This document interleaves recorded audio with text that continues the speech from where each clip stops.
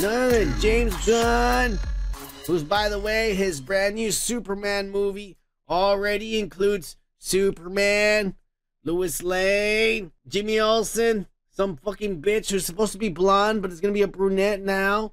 Hot girl who's like fucking, what's her name? Tia Carrero, or the one that came out over there in the Dora the Explorer.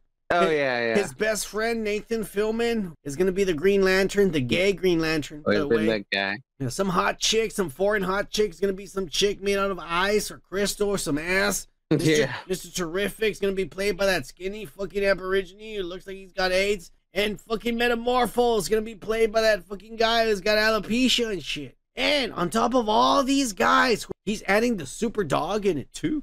But this week, these two ladies, whatever the fuck you want to identify these girls, whatever, I don't know if they're gay or lesbians or non-binary, they look like girls to me. I didn't even fucking went there. Okay. You have to nowadays. You have to go there and acknowledge whatever the fuck they think they are. These little girls are now auditioning to be Supergirl, and one of them is going to end up being Supergirl. They're saying Millie Alcock, who was the young Rhaenyra. Okay. She was the young Rhaenyra Targaryen from the fucking House of Dragon, the season 1. Yeah, the little girl, the one that the uncle took into the porn house and was gonna rape her and molest her. Jesus Christ! All right, that was crazy. But anyways, when she grows up, she ends up marrying her uncle after she kills her husband and shit. Well, everyone's happy and he kills her wife. Yeah. Anyways, and Meg Donnelly. I don't know who the fuck she is, but she got some nice titties and some nice blue eyes and shit. This is a super crowded movie. Look at this is why I'm telling you, this guy's fucking up. Look at all these characters that he's putting in. Now there's gonna be Supergirl, and they say this is like a 70s fucking like the fucking show for a variety show. Superman from and Friends, starring James Avery and Donahue Foley and Gene Bobolabodiba. And Mary Ginabo. This guy's James the dog.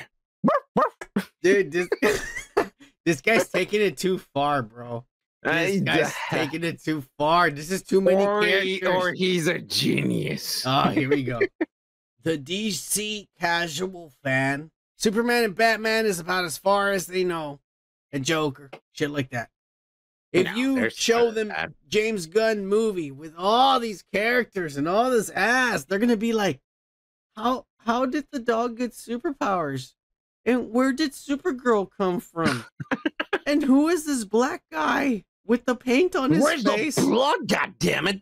And why is this guy gay? They're not gonna understand anything. They're gonna be lost. James Gunn is gonna make a disaster of a movie, and only nerds like you geeky are gonna be like, this is awesome. Okay, you're woke as fuck.